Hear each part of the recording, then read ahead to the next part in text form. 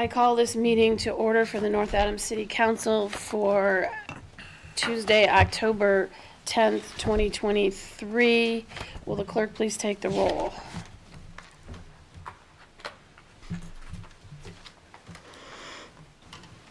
Barbo. Here. Blackmare. Here. Bona. Here. Harpin. Obasahan. Oleskowitz. Here. Sapienza. Here. Shade. Here. Wilkinson. Here. 7 present, we have a quorum. Please rise for a moment of silent remembrance. Please remember Betty DeLego, who was an election worker.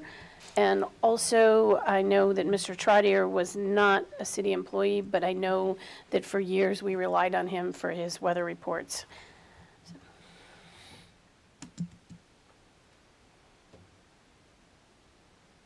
And the pledge. Pledge allegiance to the flag of the United States of America and to the republic for which it stands, one nation, under God, indivisible, with liberty and justice for all.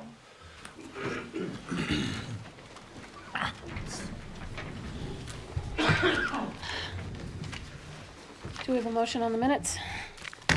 Motion to approve. Second. Discussion?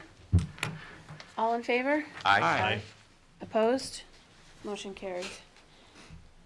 Call the hearing of visitors on agenda items. This is an opportunity for the public to speak to the council for 2 minutes regarding items listed on our agenda. Please give your name and address for the record.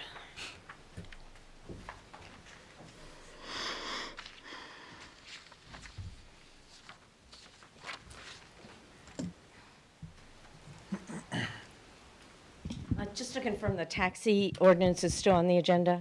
Yes, okay. First of all, my name's Virginia Reel. I live at 36 Holden Street. I want to commend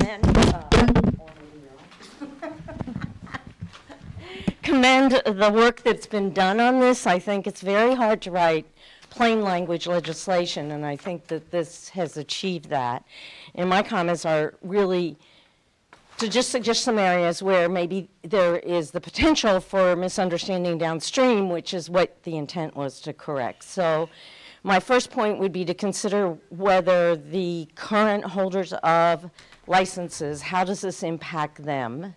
Is there a period of time they have to come into any compliance issues, go through any inspections that are now required, things like that. I think that the statement about who can drive the vehicle, I just want to make sure it's the intent of the council to say mundane tasks like going to the car wash would still require a licensed driver. I think you've covered the mechanic issue, which Councilmember Shade brought up. And then another area of clarification is there's the statement that the police chief approved something and the city council approved something, and I wonder if that might not be more clear to say that the police chief makes a recommendation and the council approves. Otherwise, you've got 2 approvals in there, and that could be confusing. In the appeals process, if someone is suspended and they're appealing it, does the suspended get suspension pended then during the appeal process? And then the inspection of vehicles. I'm sure the police chief or whoever his designee is would do the best job they could, but I just question whether there might be a more consistent, effective, and less arbitrary process for determining if a vehicle is safe. And I guess I wondered why the processes that the state has in place would not be sufficient. And so that confused me, and it seemed more scientific and consistent and reliable. And I maybe at the end, yes. Okay, I think that's it. I'm just, I think, again, as I said, it's tightening it up. I think a lot of good work was done, just making sure it's clear, and downstream we don't end up with a lot of confusion. Thank you. Thank you. I might need help. Clearly, I'm not these things. Anyone else wish to address the council on agenda items? Okay, moving on, a public hearing, a petition from National Grid to set a public hearing for installation of a new pole and replacement of another pole on Montana Street. We do have the paperwork from National Grid, and although their representative doesn't seem to be here yet, we do have the paperwork, so are there any comments from the public regarding this pole?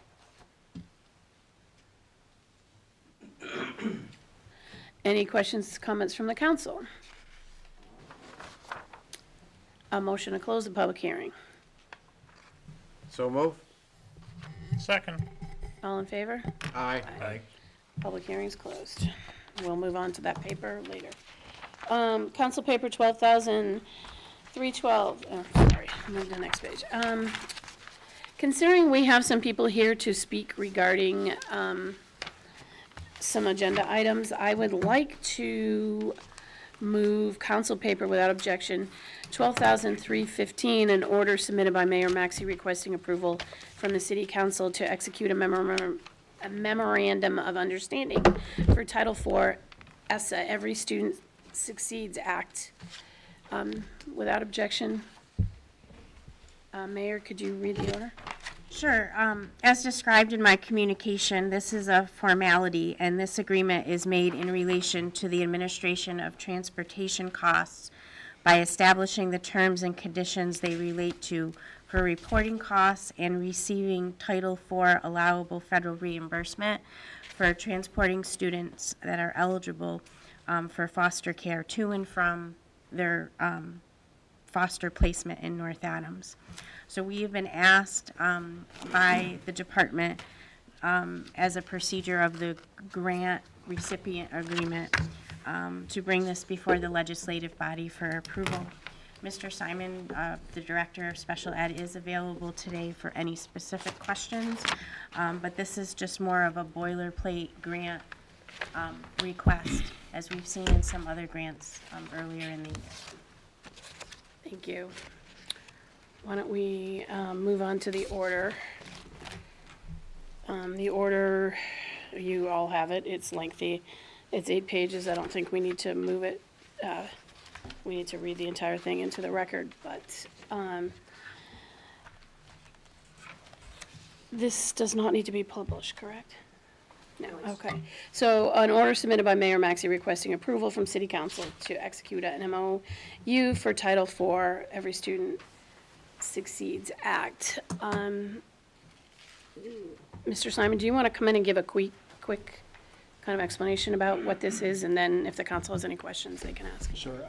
The short version, my name is Tom Simon, Director of Student Support Services for the North Adams Public Schools.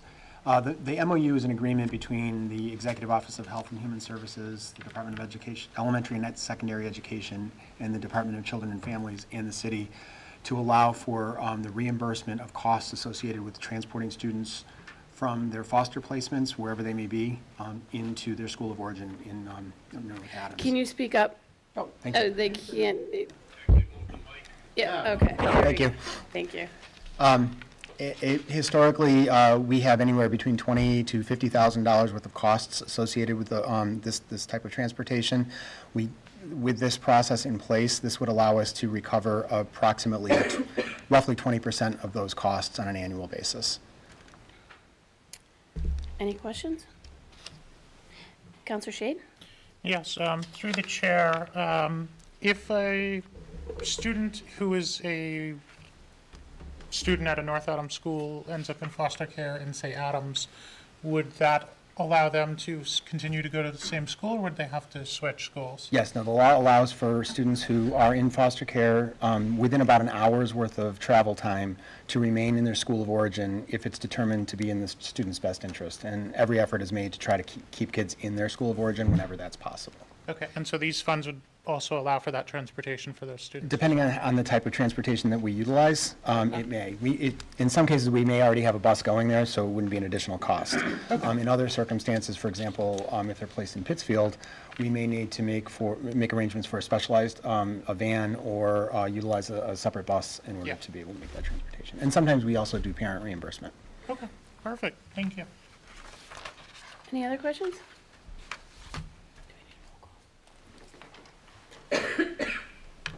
So motion and a second. Is this roll call or all in favor? I think it's just an order. I think we're good. Yeah, we're good. All in favor? Aye. Opposed? Motion carries. Thank you. Did we have a motion? We Oh. never had a motion. I thought when I brought it up, I'm sorry. Do we have a motion to adopt the order, please? Motion to adopt. Second. Counselor Alaskowitz, Counselor Sapienza. All in favor again? Aye. Opposed? Motion carries. Thank you, Mr. Simon. Council Paper 12,316, Mayor's Communication Number 92 regarding presenting a resolution to grant permission to apply. Point of order? I'm sorry. Are we continuing Oh, I'm with the sorry. business? Or should- Without objection, I'd like to move this other grant up so that the chief can leave. Thank you. Sorry. Thank you for Without objection, clarification. everybody's okay with that? You haven't been in my head for the last 15 minutes. Who has? Council Paper 12,316, Mayor's Communication 92, regarding presenting a resolution to grant permission to apply fiscal year 2023 Edward Byrne Memorial Justice Assistant Grant to purchase traffic safety equipment. Without objection, I'll file the communication. Mayor. The communication basically speaks to itself. Again, this is a resolution granting me permission to apply for $11,678 for the North Adams Police Department to purchase traffic safety equipment and an enclosed cargo trailer to assist us in directing traffic and implementing traffic safety measures. This is a grant that we've received in the past. We've already submitted it, but part of the application process is to have a resolution on file, which I'm asking for all your approval in. Counselor Shade? Yes, this is more of a point of order, but on the agenda that we received, both 12.315 and 12.316 are both titled Mayor's Communication 91. It should be 92. So, That's an error. So 316 is 92. okay, just wanted to clarify Thought for the it was record on the changed agenda. Thank You you. changed it on my papers, but Yeah. I don't know if they all had that. And It does say it correctly in the packet of, but it's just on the agenda itself, it's mislabeled. So, for clarification for anybody looking at the agenda at home. And Chief Bailey is here to answer any questions that anyone may have. Right, and so we're going to move it on to the order then. Council Paper 12,316, an orders a resolution to grant permission to apply for fiscal year 2023 Edward Byrne Memorial Justice Assistant Grant in the amount of $11,678 for the police department for the purchase of traffic safety equipment. A motion to adopt. Motion to adopt the resolution. Second? Okay. Any more discussion, or Chief Bailey, would you like to come up and give us some more information?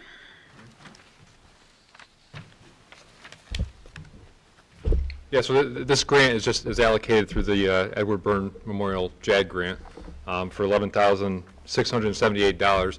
We can use this for supplies, equipment, training personnel. We decided to get more supplies with this grant because we really need a new trailer or a trailer to help cart some of the traffic safety equipment around. Some things that come to mind are the winter storm and the rainstorm that we just had. We're bringing out these traffic cones and all of our barriers with our own personal trucks, mainly because they don't fit in any of the cruisers. And then, unfortunately, when we get them out there, we don't know where we actually put them if people move them around. So they're lost. If they're getting plowed over, they're lost if people take them. So this equipment is really going to not only help us in the future maintain our equipment, but it's going to help us so we don't have to use our own personal vehicles to get out. Any questions? Counselor Bona? Yeah, to the chair. I noticed there's another trailer parked at the police department. Is that for something different? At the old police department, the new police, which, Isn't there one behind the new police department? that's a generator, a backup generator. Yeah, sorry, that's, wow. yeah. Oh, no. Well, it's pretty big, Yeah, so it it looks is. like It a looks like trailer. it is a trailer, but it's a generator in case we lose power until we get a fixed So generator that's just there. specific for the building. Yeah, it's not for the building. It's just in case we lose power there, we can, Gotcha. yeah. So- Okay. Anyone else?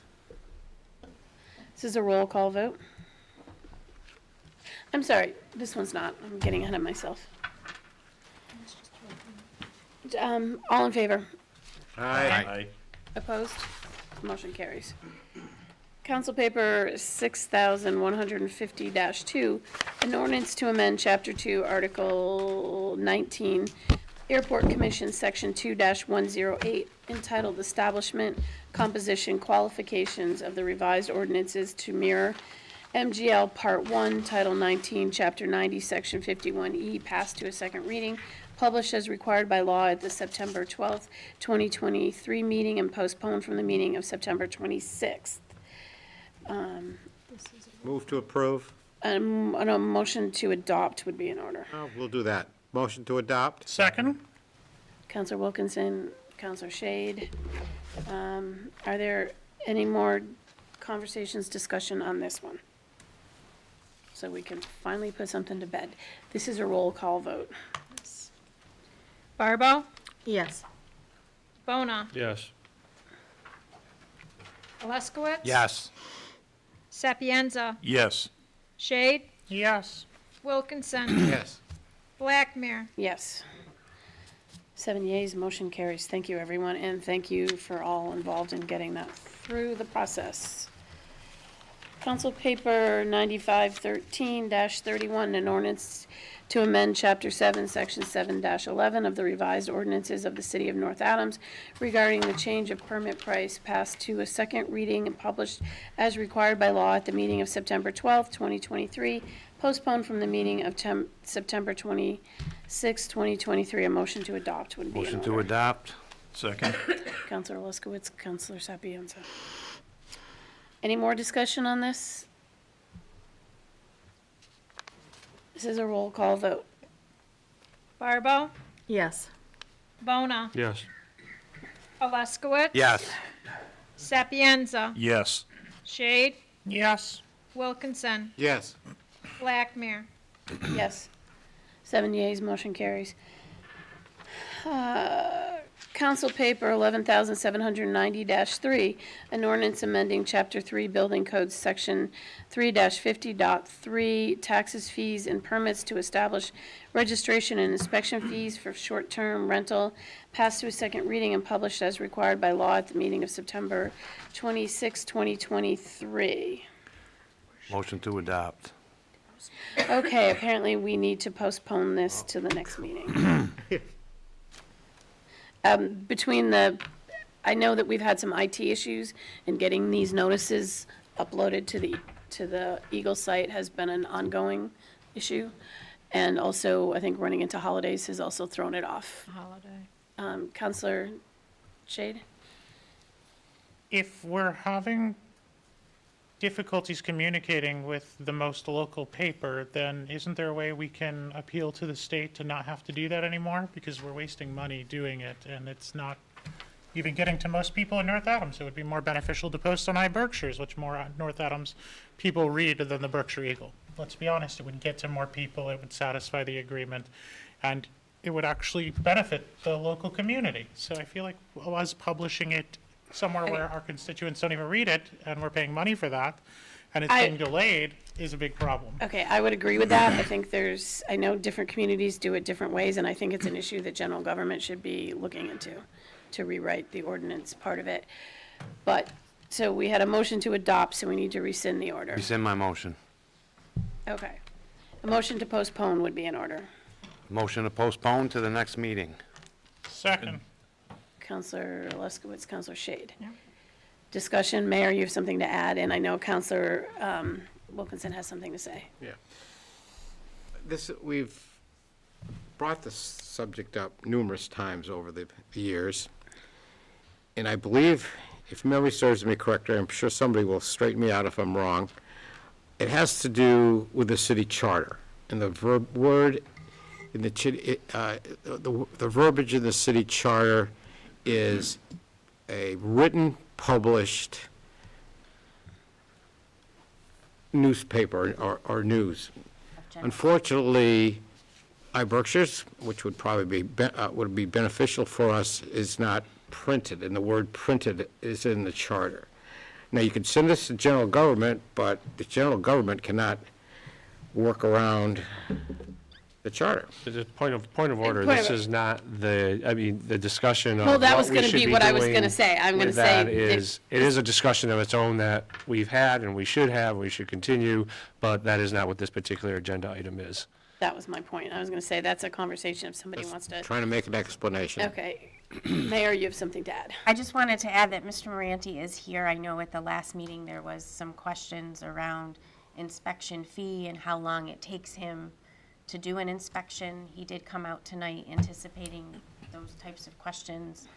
I don't know if you want to entertain that discussion tonight or not, That's fine. or maybe no one has any questions around that. I know you did respond with some information to did. us, so does anyone have any questions pertaining to that? I know there were several points of discussion that they want to ask Mr. Moranti. I believe all questions were answered. It was passed to a second reading. It was passed to a second reading, but in the meantime, we were also looking for answers. I know the mayor got back to us with, I think, some spreadsheets, and Counselor Shade, then Counselor Wilkinson. Yes.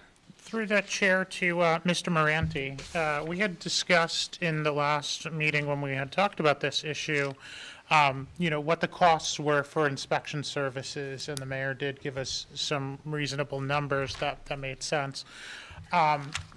Is there, while it wouldn't be a part of this particular ordinance, the fees that were mentioned were severely more than what we're charging for long-term inspections. Basically, we're losing money on those services. Do you believe that the numbers presented would cover the cost of an inspection for a short-term rental, or would we be losing money like we are based on those numbers for long-term rentals? Well, quite frankly, I was happy with the decision that the General Government Committee made on the fee schedule. I don't think that it was unfair, the amount that was set there. What we're looking to do is cover our costs. I mean, we lose at every inspection that we do, pretty much across the board, the city does not even break even. And it's the same with the boards and all the fees out there, actually. It costs us more to advertise than it does, it doesn't even cover our advertisement fee for planning board, zoning board, other things. So we're just trying to start with a break-even price, that's all. We're not looking to make money, we're just looking to break even. Thank you. Counselor Wilkinson. Through the chair to Mr. Moranti. With this postponement, how many meetings will we have had on short-term rentals? I think that'll be number 30. 30? Yep. Oh, well, I know you're keeping track. Yep. Thank you. Counselor Barbo. Thank you. Just to follow up on Councilor Shade's point, I believe that question, the mayor was kind enough to send us the breakdown through Mr. Moranti. But just to clarify, when I followed back up with her, she did share with me, to kind of go back just to a little bit of discussion, that it's the exact same cost to inspect a long-term rental as it is to inspect a short-term rental. So we're basically losing $200 on every long-term rental inspection.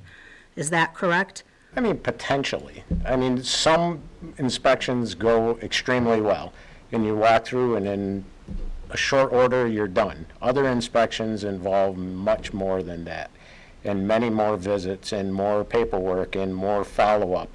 It's hard to put a number on, what's the average, because they can be extreme. One can be, landlords in the room here could testify, 10 minutes on a great apartment and you're done. The paperwork is done. On others, it's, quite frankly, babysitting. Back again and again and again, trying to get compliance so that you can issue those certificates.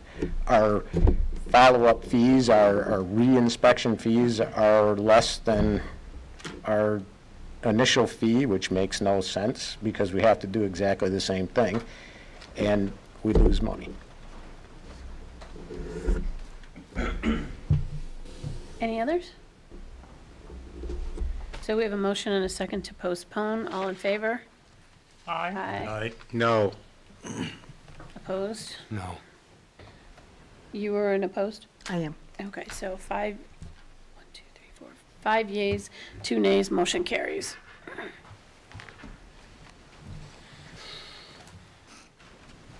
Council Paper 12,218.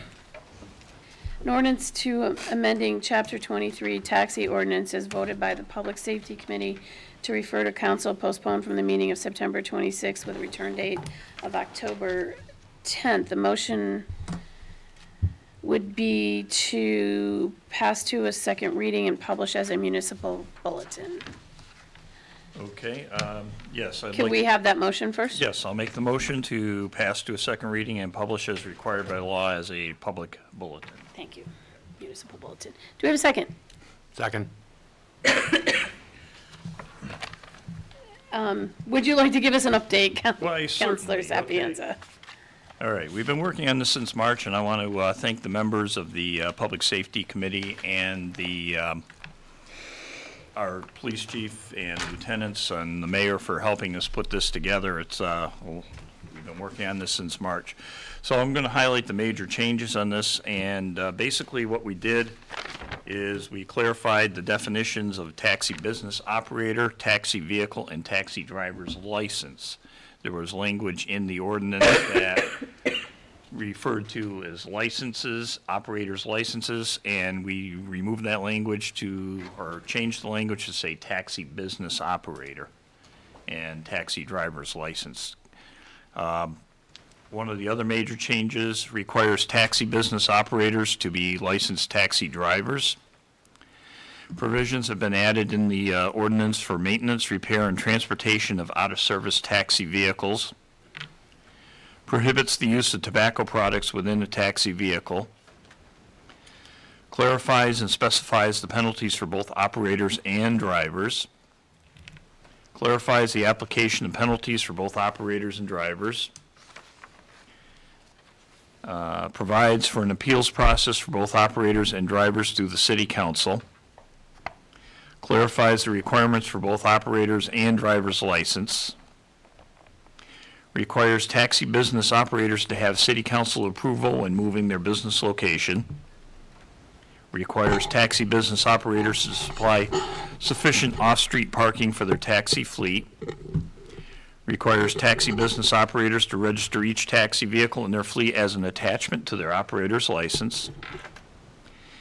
This also eliminates the transfer or sale of a taxi business operator's license. So in other words, they just can't give it to somebody else. It has to go through City Council approval and any transfer. And it also eliminates the provision for temporary taxi driver's licenses. And a couple of little things here. There were changes in language to specify instead of Public Safety Department. It now says Police Department, and Director of Public Safety is now the Chief of Police or their designated alternate. And any gender-specific language has been removed throughout this ordinance. And that's it. Councilor Shade. Yes. First, great work on updating this. Thank you. As was pointed out a little earlier from a member of the public, there's a few things that are still missing that until that's fixed, I don't believe we can or should pass this. The first is that it talks about violations, but it doesn't talk about what kind of violations. Are we talking about motor vehicle violations? Does that include drivers who have a taxi license getting a speeding ticket in their personal vehicles or only while operating a taxi? I think those things need to be specified and clarified a little bit more because the drivers need to know exactly how that's going to affect them. If a motor vehicle operation violation, if it's any at all, if they're driving period, or if it's violations while they're driving a taxi. The second thing that needs to be clarified is through the appeal process, when they file an appeal, does that automatically postpone their suspension, or does a suspension get put on hold until their appeal has been heard, or does the suspension stay in effect? I think we need to clarify those two things. I think we could do that here tonight and amend this and add that language in. I don't think we'd have to send it back to committee to do that. I think just adding a few words can clarify those, but I think those are really important things to clarify before we pass this through because they're going to affect how people work. And we need people who get these licenses to know what the consequences are of what might happen. Other than that, I think that everything else is covered, and I think that this does a great job of simplifying the taxi ordinance, making it easier to understand for the public, making it easier to understand for the business owners and operators, and I would say great work to the committee. Thank you. Thank you.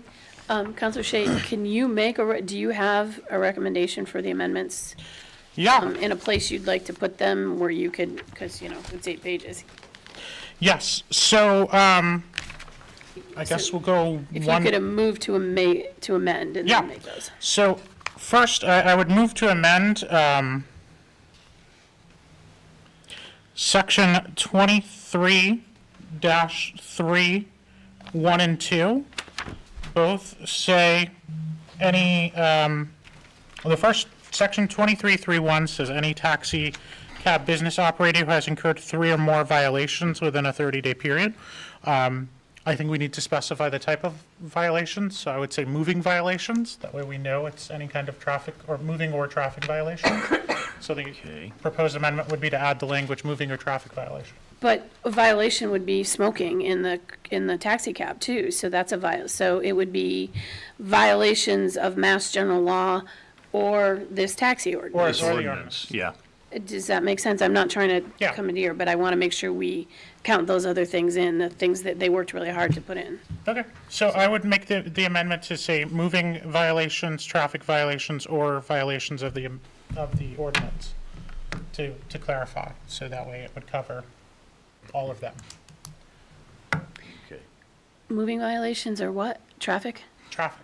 Traffic and moving, violation. aren't they the same thing? I believe so. but The chief left. The chief did leave. Okay. Counselor Yes, through the chair to Counselor Shade. Okay, in that first section, 23 dash, where am I? I lost my 23.1? place there. 23-3.1.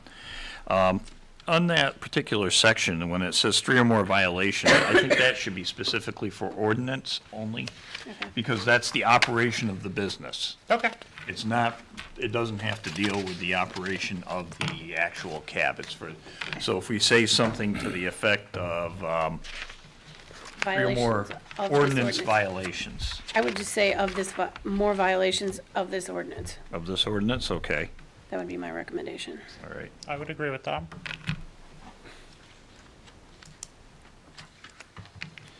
Okay, and on section 23-3.2, penalty for taxi drivers, 3 or more violations of this ordinance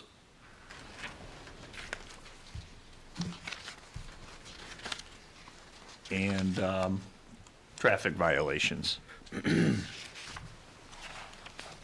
Yeah, I believe it should say or traffic violations. Yes. So that it covers the ordinance and it covers traffic Yeah, violations. or traffic as well. violations, yes.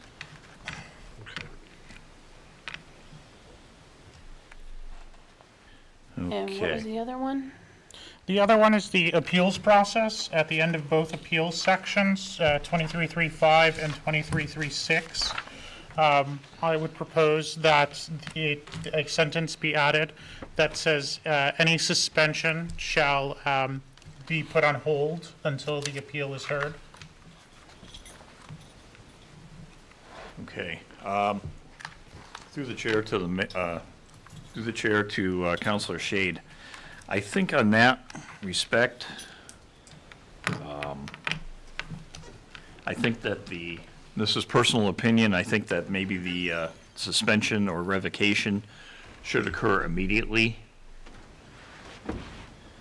so that if the driver is, or if the operator is offending, that they have this is applied immediately. I don't know, I'm throwing this out there, so I'm looking for any feedback on this at this point. Counselor Bona? Yeah, no, I understand where Councilor Sapiens is coming from, because if it is a serious enough offense where, the council, the city feels we need to respond quickly, depends on how fast we can get the appeals process. So it would sort of, I guess, force us to have to get that appeals process, but I don't know if there's a certain time limit you have to allow for that. And so again, if it's a situation you don't want a driver or the taxi business to continue, I get where also Counselor Shade, because it's sort of like you're automatically saying they're guilty without allowing them to respond. So I don't know, there is a gray area there. I don't know if there's the option. I'm not sure where the in-between would be. Right now it reads that there is no, like, it can happen immediately, right? Right now, as it reads, it could happen immediately. Right, so yes. typically, if we're going to appeal, or if we're going to suspend, it's going to happen at a public meeting. So the business would have the opportunity to be at that meeting and speak on their behalf. So I feel like they have the opportunity to appeal at that time, just as we've seen it in the past couple meetings. Actually, that's not what it reads. No? It says at the discretion of the chief or their designated alternate, the driver may suffer suspension or revocation of their taxi driver's license. Okay. So it wouldn't be us revoking the license, it would be the chief. We're talking two different sections. Again, I feel if the chief is revoking that license, it's got to be serious enough, not just, parking more than 15 minutes. It's probably a situation they feel it's definitely unsafe to drive, but I'm not sure. Counselor Shade? So, yeah, I think we are talking about two different sections, and I do think it's probably going to be different for the operator and the business side, where you are correct. We would hear that in a public forum ahead of time. With the suspension of the license, I would say that unless their actual driving license is being suspended, then I'd want them to have the right to appeal before we actually took away their ability to work.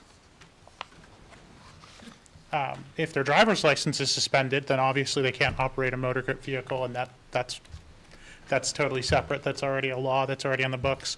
But if we're talking, for smaller infractions or infractions of the ordinance, I do feel like if that is not a public hearing where people can comment, where people can say something, where somebody can really defend themselves, I do believe in that case, when you're talking about an operator and a person and a driver's ability to do their job, I do think that if they file the appeal in time, then the suspension should be on hold until the hearing is done, and then it would go into effect based on the results of the hearing. Okay. There wasn't a, let me just review this real quick again. I do believe that I put in this clause that allows the driver to have multiple suspensions before the, or multiple infractions before the suspension would actually occur.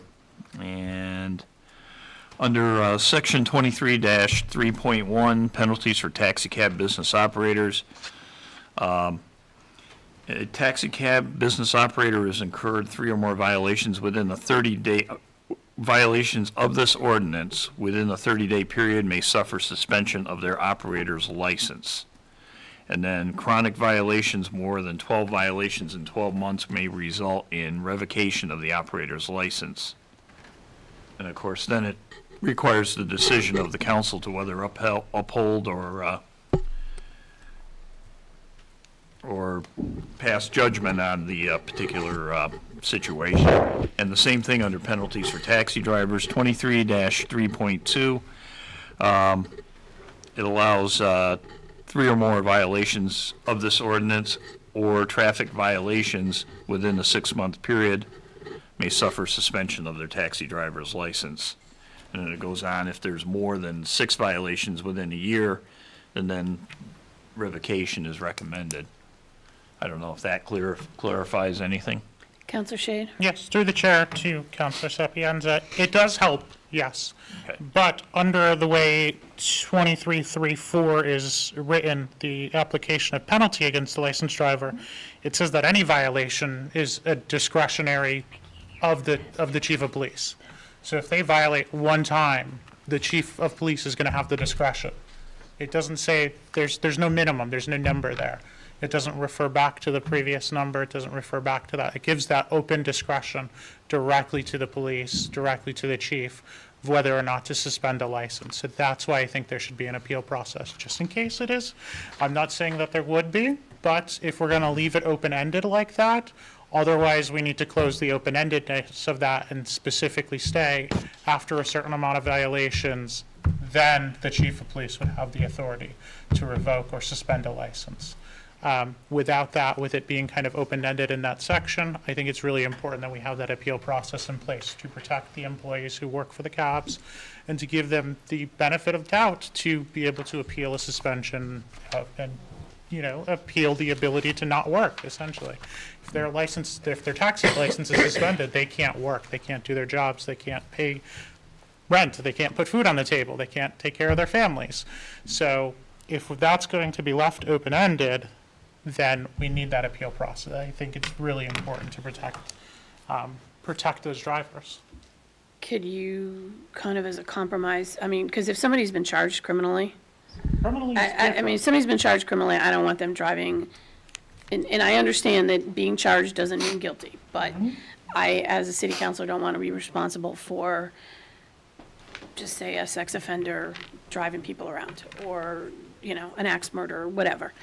So is there a way to put in there, barring criminal charges or criminal or suspension, you know, actual suspension of license to drive, the applicant or the taxi driver can maintain their license until a hearing, if they appeal, while their behavior, whatever, is under appeal. Is there a way to do that? And I do have a quick clarification question. You sent this to the solicitor to review. Yes. Did you make any changes after that? There was no changes to be Okay, made. thank Yep. you. I just wanted to make sure, like, he actually, or they actually reviewed this as it's being presented to us. Yes, they did. Okay, Yeah. you go ahead back again. What are the thoughts? Okay, so on the, of course, 23-3.4 application of penalty against licensed taxi driver, if the infraction is serious enough, I think that the penalty should be applied immediately. This actually says violation of ordinances. It doesn't even say. It does say violation of ordinance. Which also includes the violation of criminal stuff. But Yes, which would include violation of criminal law. But again, if the person is violating, they get a few speeding tickets, or if it's a parking ticket violation, they get a few of those, or whatever it might be. If it's not something criminal, if it's not a safety issue, I think that's probably where we draw the line, is at safety. We want to make sure that the public is safe in any vehicle with any driver. So if it's not an issue of public safety, the suspension should be held until the appeal can be heard. If it's an issue of public safety, then I have no problem with saying your license is suspended, you can appeal, but it's going to stay suspended until you have your appeal. If it's not directly involved in the safety of the public, I think we should have that appeal, once they file the appeal, that the suspension would be held until the appeal is heard. Okay. All right, bear with me for a moment. I am trying to figure out how we can put this in here. Application of penalty against licensed operator. Okay. how about if an appeal is filed? Which section now? Okay, if you're looking at section 23-3.4. Okay. Such a driver suffered a suspension or revocation may file an appeal under section. That's where we could put, if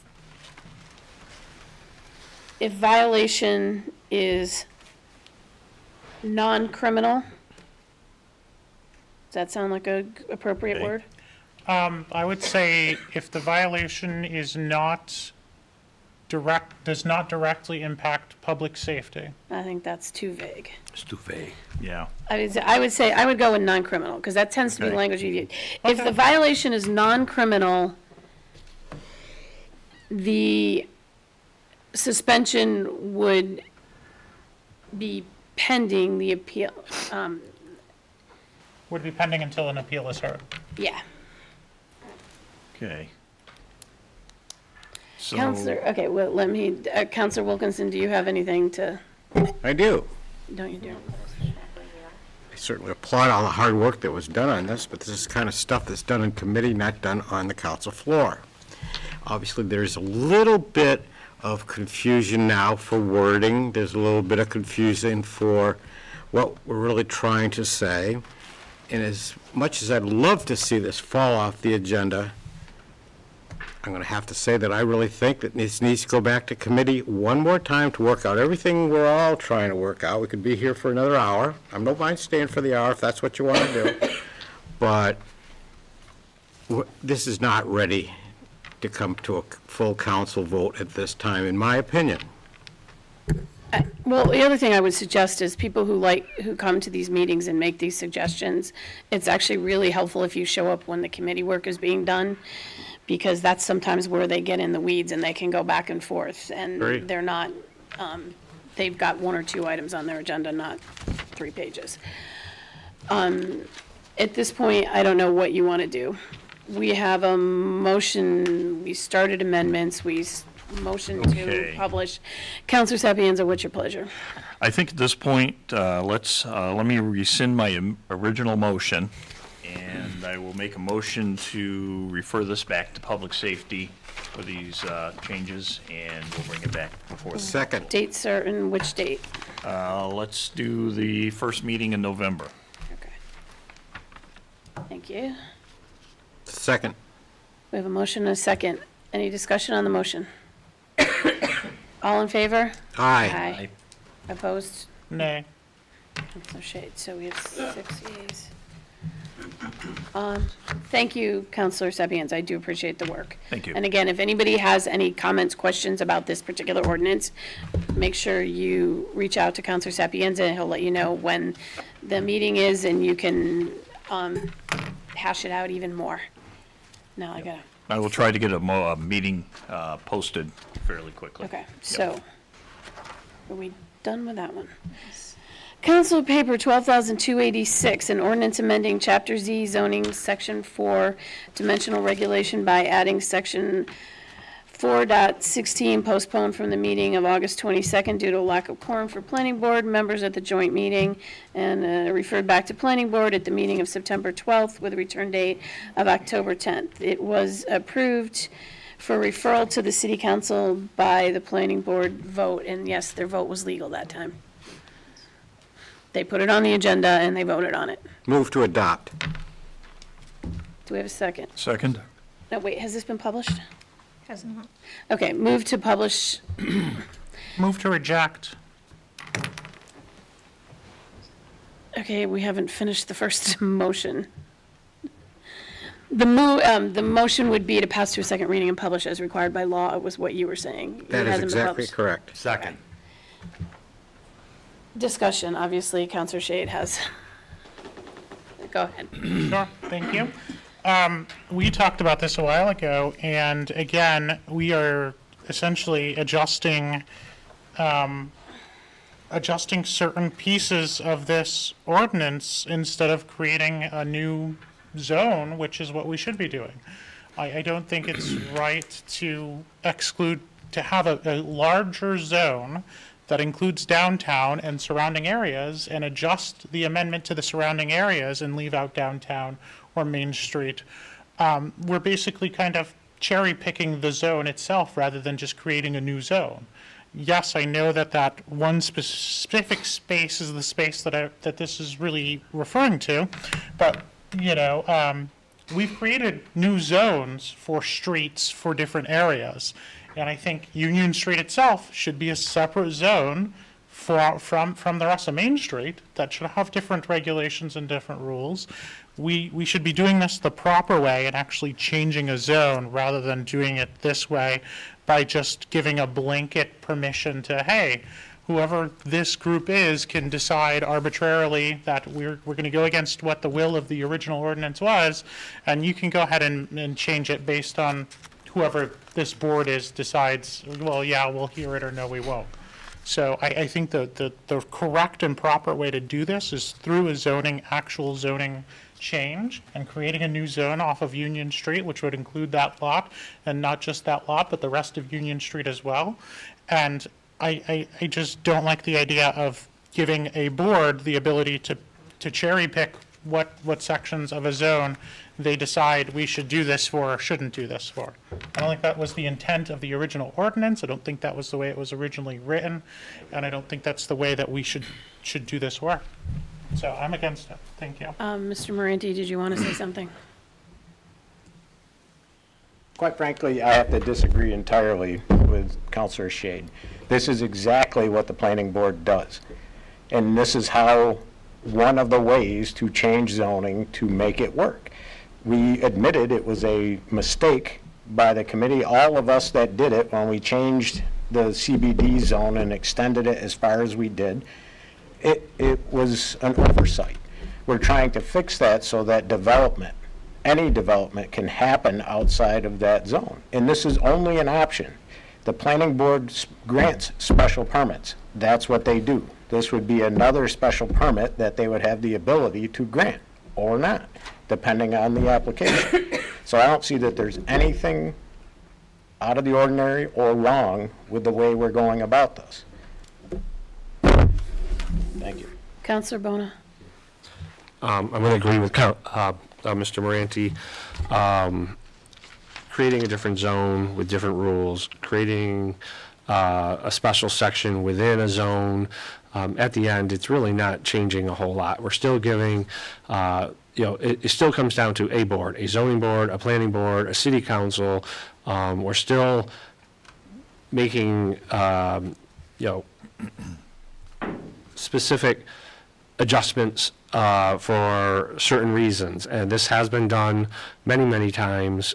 So I think at the end, you still have the same thing, whatever is going to happen. If you break it into a zone, or if you give the special at the end, if it's about the city feeling it's better to have this option for that corner, it doesn't really matter if it's a different zone. It doesn't matter if it's within one zone, and we're then making that section have a different rule. So I think at the end, you're going to have the same results, and I'm happy with what's in front of us right now. And Councilor Wilkinson. Well, I'd have to agree with Councilor Bona. Planning board's there for a reason. And the city, just as they put trust most of the time, and the city council has to put trust in the planning board. They're the one that can decide, no matter what, if this is approved tonight, and for some reason a development wants to go into that particular zone, doesn't meet the criteria for a special permit, planning board can easily say no. So even though we're not automatically giving a developer the right to do something there, you have to put the trust in the planning board. I spent many, many years on the planning board, knows how it functions, therefore know somewhat about zoning. And as it's written now, this can very easily work because there's a last minute thing on here. The planning board say, well, maybe there's going to be a traffic issue with whatever development's going to be there. There's already a traffic issue there to begin with. So maybe they don't like the way the new development, if there's going to be one. Now this is only going to increase the problem with traffic, no matter how much everybody wants the development to go in. The planning board could still say, no, you're creating a traffic nightmare. Maybe a great development, but a traffic nightmare. We don't need another traffic nightmare there. So give them the option of reviewing each individual development if there's one presented, and let them do their job. I'm happy with the way it is. Councilor Shade. Just to clarify, my objection isn't that I don't trust the planning board. My objection is that the way this is written, it says certain properties and areas within that zone can have a special permit and other places can't. That's not equitable. It would be better to separate those two items as two separate zones, allow a special permit in one zone and not allow it in another. We were basically taking away the original intent of what that was written, and it was only written a few years ago, in which the original intent was to have very specific language that this is the design of anything within that zone. Now, to Mr. Moranti's point, and I do agree with him, that this is an important step in that that zone was made too large. It expanded too far beyond its reach. It needs to be withdrawn and not go outside of its reach. I think the rule inside of a zone should be the same for everything inside of that zone. We talk about not allowing not allow spot zoning, but this is essentially granting the planning board to spot zone a specific property based on whatever they decide. It's not legally spot zoning, but it's a technicality to get around that. I'd rather just fix the zone altogether and have Main Street be its own zone, and everything else that's off of Main Street follow this, have this ability, and just separate out the zones. So that way it's equitable and fair to everything within those separate zones. Here we're having one zone where there's a rule for one street and everything else doesn't have to follow that rule. There's an opportunity for a special permit, a special relaxation of the rules, as long as it's not on Main Street. So my solution would be, I know it's more difficult, it's a longer process, but I'd rather zone it correctly. So that's my objection. So, thank you. Counselor Bona? Again, without a zone, let's just talk Main Street, and let's just say down the road, the L-shaped plaza gets torn down, and someone comes forward with a plan where that building isn't, like, it's a great plan, and maybe that building isn't right up to 10 feet from the sidewalk. They're going to probably apply for a special permit. And let's say the design looks absolutely awesome, we're thrilled with it. Are we going to say, oh, that needs to be a new zone now?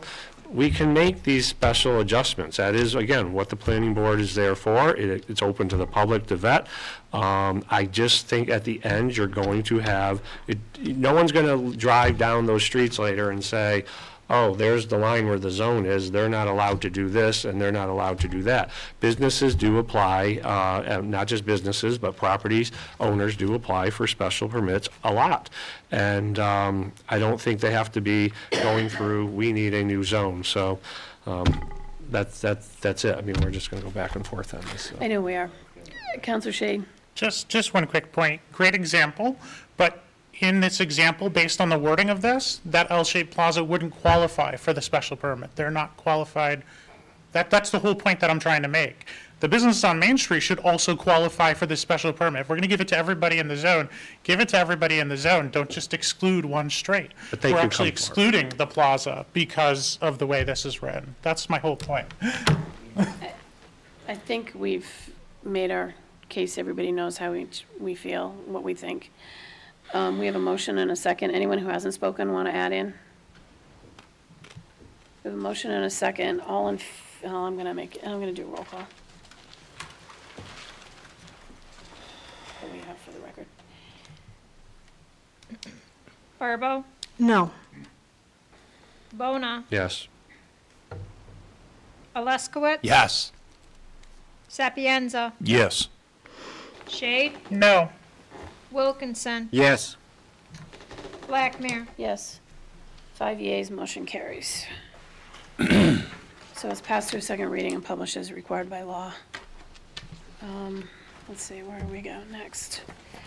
Council Paper 12,305, an ordinance amending Chapter 1, General Provisions, Section 5, recordation of ordinances referred to general government at the meeting of September 12th, 2023, with a return date of October 23rd. Councilor Wilkinson, do you have a motion?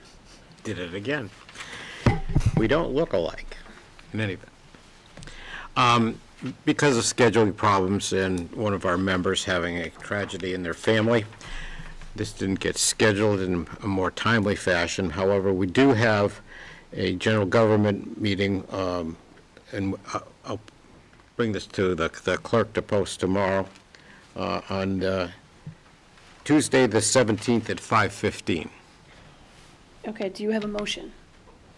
I make a Postpone. motion to postpone until, let's see, the first meeting after that, because we should be able to take care of it, would be the second meeting in October. Second. Discussion? All in favor? Aye. Opposed? Motion carries.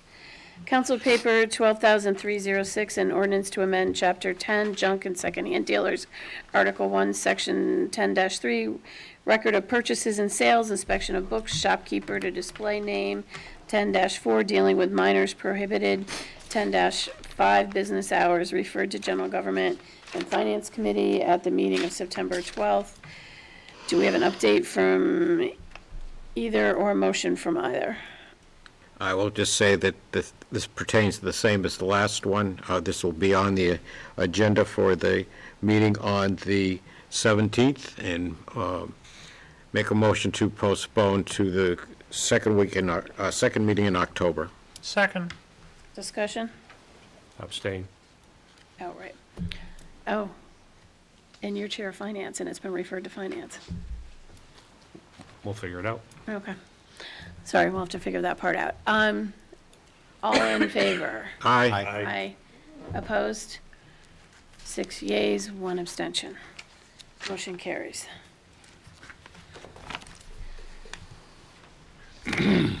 Council Paper 12,310, Mayor's Communication 90, seeking confirmation of the list of election wardens and inspectors for a term of September 26th through August 31st, postponed from the meeting of September 26th with a return date of October 23rd.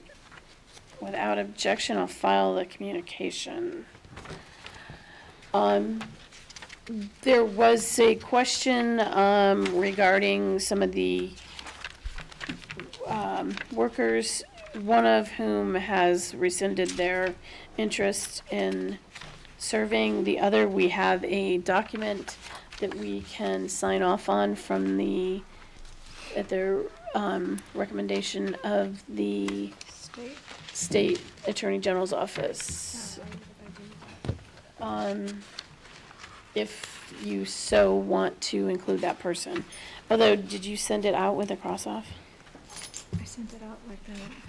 Okay, so it's been amended. There's been 2 names crossed off the list. So if we want to approve this list as, wait a minute, we have to vote on it, right? Approval, no. It's a mayor's communication, so we need to confirm the appointments. So we have a motion to confirm the appointments. Second. We need a first one. Oh, okay. Motion to approve the appointments. Second. Discussion? Counselor Shade? Yes, can we clarify, I didn't receive a new list of names. Can we clarify who was stricken off? It was John Leonazio and Joshua Valiers. Thank you. They were crossed off on the, I think when it was scanned. Oh, maybe not in the documents. Okay. Yeah, no, that was the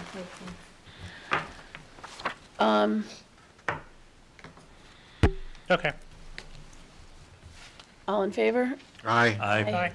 Opposed? Motion carries.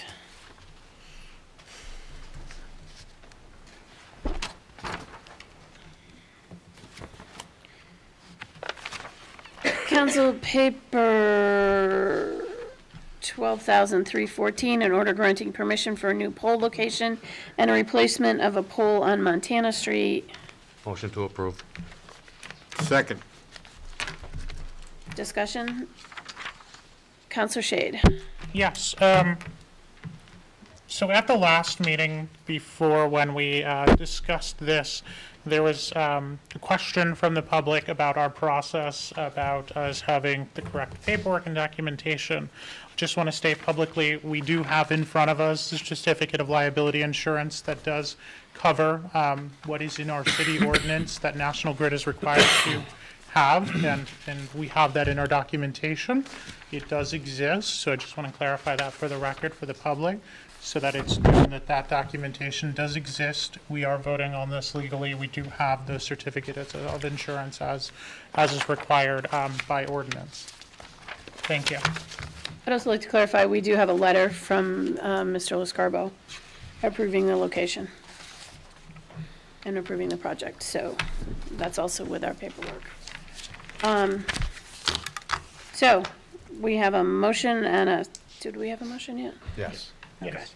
We have a motion and a second. All in favor? Aye. Opposed? Motion carries. Thank you, Mr. LaScarbo. Sorry to keep you waiting so long. Wait. Who made the motion? I'm sorry. Who made the motion? I did. I made the motion, someone seconded. I second it. Okay, thank you. I was looking for the papers, sorry. So, you don't have to stay for the rest of the meeting, unless there's something else on the agenda you want to talk about. Sorry, I was going to move it up, but when I was hoping the gentleman would get here. Okay. We did this MOU, we did this.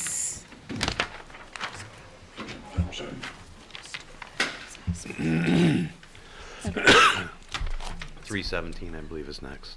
316, yeah, no, I'm getting there. Okay. Council Paper 12,317, Mayor's Communication 93, to present a proclamation acknowledging Domestic Violence Awareness Month. Without objection, I will file your communication, and Mayor, have at it. This is a proclamation designating October 2023 as Domestic Violence Awareness Month. Whereas domestic violence is defined as abusive behavior in a personal relationship that gives one member control and power over another's physical, emotional, sexual, economic, or psychological actions and threats. And whereas domestic violence violates an individual's privacy, dignity, security, and humanity. And whereas 1 in 4 women and 1 in 7 men will experience physical violence with their intimate partner at some point during their lifetimes. About 1 in 3 women and 1 in 6 men experience some form of sexual violence during their lifetimes. And whereas domestic violence exhibits remarkable strength, courage, and resilience, but still face significant barriers in escaping abuse. And whereas domestic violence awareness is a time for family, friends, and communities to remember and honor all the victims, raise awareness to help prevent domestic violence, and to recognize and celebrate the work of advocacy that happens throughout our community. I, therefore, Mayor of the City of North Adams, do hereby proclaim October 2023 as Domestic Violence Awareness Month, and I invite all of you to join us tomorrow outside City Hall from 5 to 6 for a stand-up. Thank you. Council Paper 12,318, in order calling for the city elections for November 7th, 2023. City Clerk is hereby directed to cause her to be published and posted as provided in Section 63 of Chapter 54 of the General Laws, the following notice of election. City election, Tuesday, September 7th, 2023, City of North Adams. In accordance with the provisions of Chapter 54 of the General Laws, notice is hereby given that the meetings of the citizens of North Adams qualified to vote will be held on Tuesday, the 7th day of November, 2023, in the following locations: Ward 1, Ward 2, Ward 3, Ward 5. Ward 4, Ward 5. St. Elizabeth's of Hungary Parish Center, 70 Marshall Street. Polls will open at 9 o'clock in the afternoon and close at 7 o'clock in the forenoon and close at 7 o'clock in the afternoon. And all voters will in the several wards in which they are entitled to vote between said hours give their votes for Mayor, North Adams City Council, North Adams School Committee, Northern Berkshire Vocational Regional School Committee. Motion to adopt would be in order. Motion to adopt. Second. Okay, I have a question, and this comes up every time, and I keep saying I'm gonna put it in the ordinance. We don't have to be open, we only have to be open from 9 to 7, but every time I hear people, if I'm out there, I hear people complaining, they wanna vote before they go to work, and then they get busy and they don't come back. And I really feel like we should open the polls earlier. So we have the option to change that. I know it'll take some refiguring of the schedule with the clerk's office, but I don't know how anyone else feels. And Councilor Alaskowitz, Councilor Wilkinson. I'll agree with Councilor Blackmer. I believe up until last year, the polling times were 7 a.m. until 9 p.m. No, Weren't they, No. they gave people that worked the opportunity to vote. And in the last elections, I recall talking to so many people that didn't vote because the time frame had changed. the problem is that people confuse the state and federal elections with the municipal elections, which is another reason I think it should be consistent starting time particularly. The state and federal elections have to be they have to be 13 hours. Ours have always run 7 a.m. to 8 p.m. I don't care about I think the hour on the end is less of an issue than the hours in the morning, particularly since a lot of our residents work out of town and then have family commitments in the afternoon. I know we've jumped this around. We've had it at 7, we've had it at 8, and we've had it at 9. And someday we'll get around to actually putting it in ordinance. But until then, we set it every election. And the last election, I looked it up, was actually 9 o'clock in the morning. But I do know that I hear complaints about it. I don't know about anybody else. Do we have the authority to change that time? Yes. I move that we change the starting time to vote to 8 o'clock. We need to amend the order. I move to amend the order to 8 o'clock. I would like to amend the order to have the beginning time for voting start at 8 o'clock. Do we have a second? Just a question of clarification. Yep. In the beginning, I thought we were speaking of starting at 7 a.m. to 8 p.m. I just said I threw it out there for Yes. everybody to think about. So, I mean, 7 a.m. does give a better window of people. I will be glad to amend it to 7 a.m. Do we have a second? I'll second that. Do we have discussion on the amendment? Counselor Bona? Yeah, so I think while we're making this sound easy, we do have the city clerk here, and obviously this puts more on her workload, as in making sure we have the workers, the police officers, everything there that can be easily changed. I do think when this discussion has come up in the past, I could be wrong because we're bringing it up now, but when they have looked at past numbers, those first couple hours have not been anything of a substantial number. And we could say just 10 votes, 20 votes, what's the number that says it's worth it?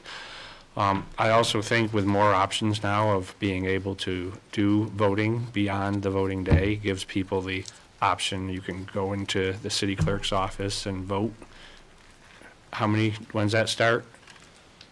It starts on the 23rd for early voting.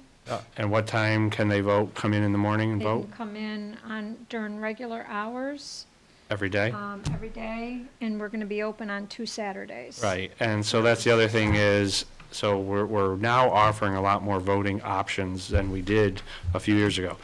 I mean, you're never going to make everyone happy. You do it at 7, someone's going to say, I go to work at 6, and so I just feel like this discussion came up once before, and there weren't that many, and for whatever the cost difference was, it just didn't seem like it was substantial enough. But I think we're making a decision without really looking at all the data in front of us. That's just my opinion. I would say it's hard to get data on municipal elections between 7 and 9 if we don't do it very often, if we're inconsistent. I think it makes sense. My reason for doing it, suggesting it, is it's consistent. You can always vote at 7 o'clock in the morning, and if that's what it always is, then people don't get confused. Counselor Shade. Yes, through the chair to the clerk, the early voting, you gave us a start date. When does that end? Does it go all the way through election day, or does it end a few days before? It goes until the day before. The day before. Yeah. Day before? So The anybody. day before. Or is that absentee goes the day before? Early and absentee is the day, Okay. goes right up and through to the day before. We're also doing mail-in voting. We got a bunch of them in today. And 2 Saturdays. And 2 Saturdays. Thank you. So we have Do we have an idea of what the cost difference might be? I can't hear you. Do we have an idea what the cost difference might be? Because it'd be 2 more hours, It's right, going to for be police 2 more officers. hours times 15 people per, times, Probably the police officers are gonna be one of the bigger Huh? costs? Yeah, they're like I don't 50 know bucks what an the hour. police officers are Right, gonna and how many do cost. we have on now at a time? How many officers? 4, 5? So that's $200. 5, I'm sorry, 200, 400. 5, And I believe at the 50 an price hour, last 30 an year was hour? like What are they getting? 13 something for, 13 something or 14 something per election worker last year. I think like I remember this discussion coming up. I mean, it's probably $1,500 to I think $2,500. I think it's like, yeah, it's about $1,200 to $1,500. Including the police officers? Yeah. I just have a question. For a 7 o'clock start time, what time does that mean our workers have to? I can't hear you. For a 7 o'clock start time, what time do our workers have to arrive? Well, the Because don't they last usually election have that to I worked, arrive we were, earlier? for the workers for the election or the Yes. workers for everybody else? The workers for the election. For the election, usually they have to come in a half hour before. The police with the last election met Josh and I at 5:30 for us to have everything brought over and the maintenance. So there's that end too, with bringing everything over. So if we start at 7, then the city yard needs to meet. If we start at 7, then the city yard needs to come in earlier. And that's what we do for federal elections? Yeah. Federal and state. So we have an amendment and we have a second.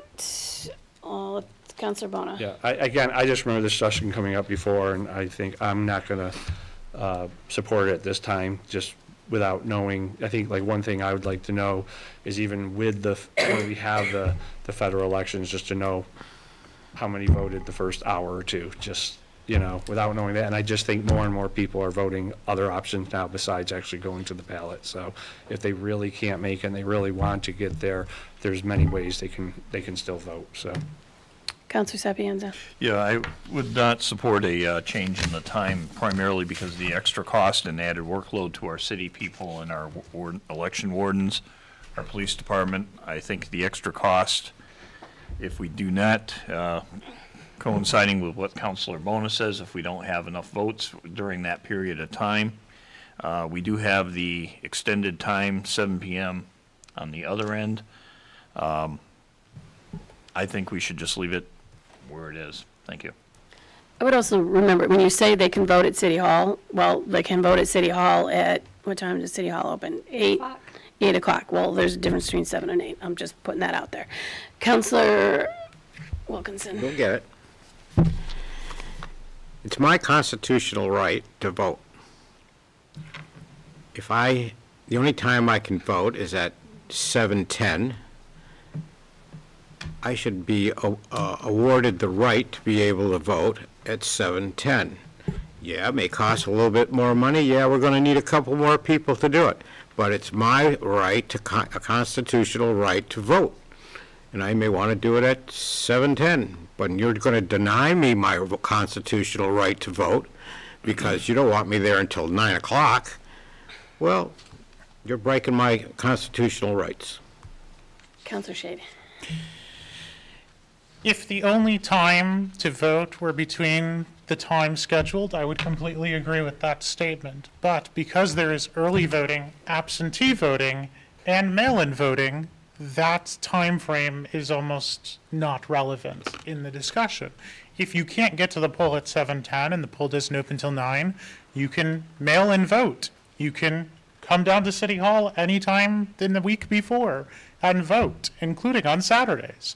So there's plenty of opportunity for everyone to have the opportunity to vote. And we do want as much opportunity as possible while also balancing our budget and making sure that we aren't charging the taxpayers more for people not even utilizing a specific service.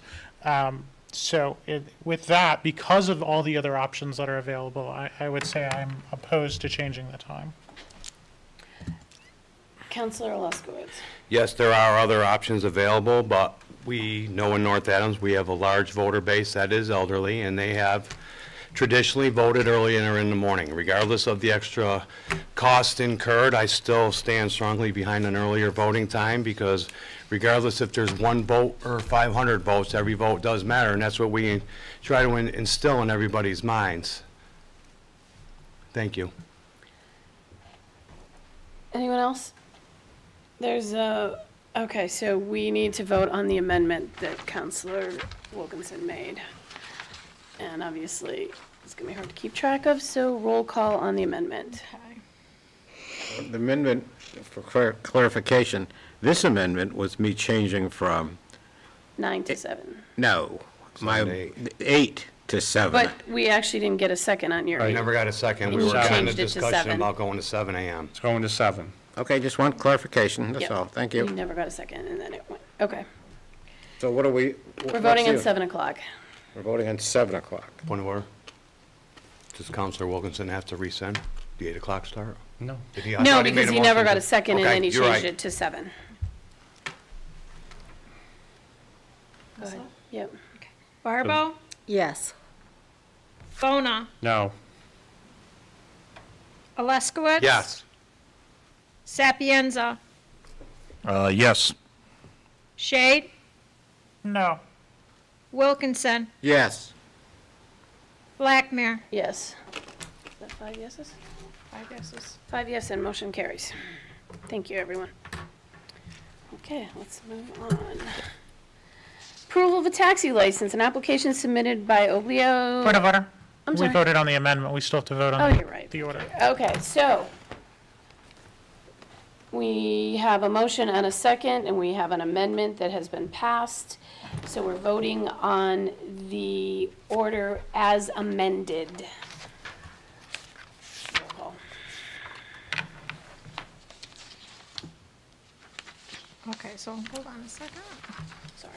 Where, I thought we already voted. No, we voted on the amendment. We're voting on it as amended. Okay, Sorry. sorry. Go ahead. Barbo, Yes. Blackmere, oh, sorry, Barbo, Yes. Bona, Yes. Alaskowitz. Yes. Sapienza, Yes. Shade, Yes. Wilkinson, Yes. Blackmere. Yes. All agree. 7 yeas, motion carries. Question. Yep. We did a lot of voting, a lot of amending back and forth, just for clarity for anybody that The still may polls will be open from 7 a.m. to 8 p.m. No, I'm sorry, 7 a.m. to 7 p.m. Thank you. What if you want to vote at 8? You're right, right, I thought we were going 7. Sometimes you have to make a compromise. Okay. Approval of taxi license. An application submitted by Olio Rodriguez III to be granted a license to drive a taxi for RJ's Taxi. Motion to approve. Second. Discussion? All in favor? Aye. Opposed? Motion carries. Approval of secondhand dealer shop. An application has been submitted by Mary Ann George for Mary Antiques and Gifts Secondhand Shop located at 615 Ashland Street for the remainder of the time. $50 November 23 to March 2024. Motion to approve would be in order. Motion to approve. Second. All in favor? Aye. Abstain. You abstaining? Counselor Bona's abstaining. Motion carries. Approval of secondhand dealer shop. An application has been submitted by Jessica Sweeney for Savvy Hive Secondhand Shop located 53 Main Street for the cost for a full year, $150, April 2023 to March 2024. Motion to approve would be in order. Motion to approve. Second. Counselor Sapienza, Counselor Shade. All in favor? Aye. Aye. Abstain. Opposed? No, 6 yeas and One Counselor abstain. Bona abstained. Open forum. This is an opportunity for the public to speak to the council for 2 minutes on issues of municipal significance. Name and address for the record, please. Ed?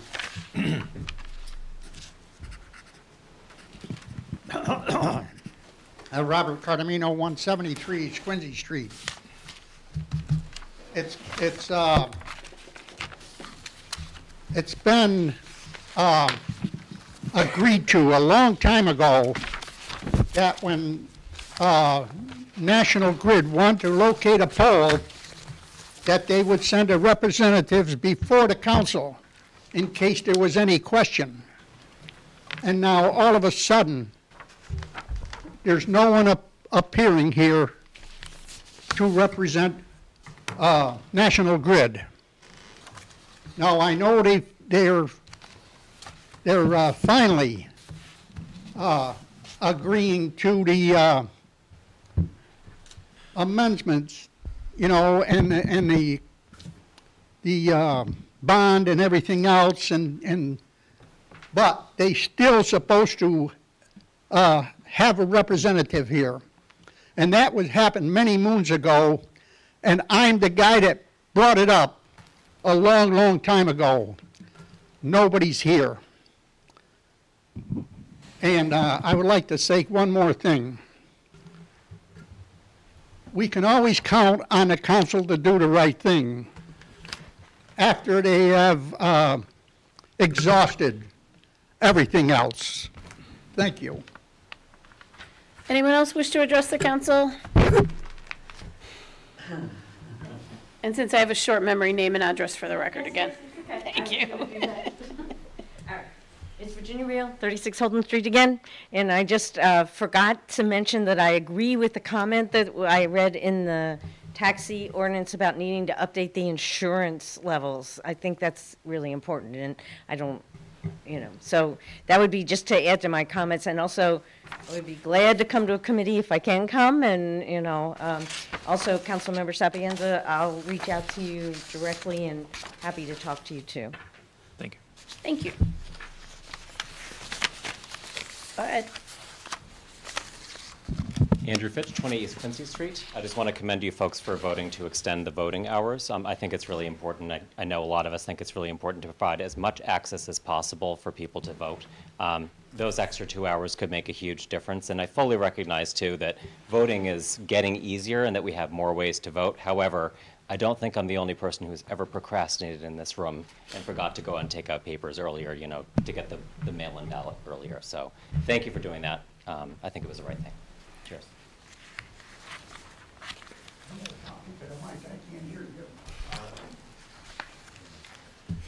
Anyone else?